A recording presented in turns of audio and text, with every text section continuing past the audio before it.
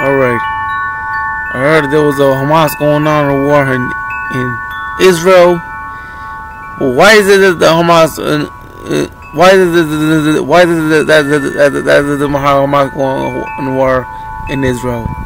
Can't people just live in Israel and stuff? Can't people just travel to Israel? Like, why would it be Hamas in war in Israel for?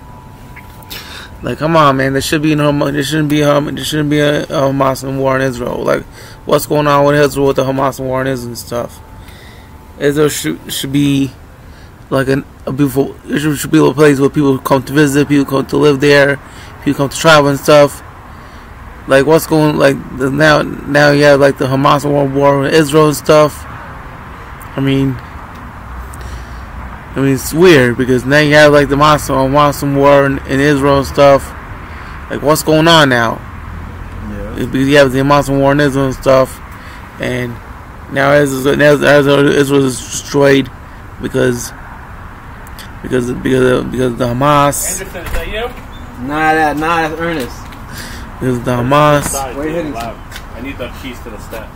Because the Hamas and stuff. They said you had it. And no, it's on the thing. No, but Israel could still. I'll put that. Israel could still be rebuilt. Israel could still exist.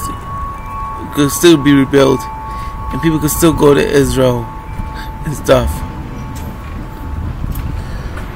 They can still rebuild Israel and fix Israel, so people can go to Israel and travel, and people can still live in Israel and stuff. So, if you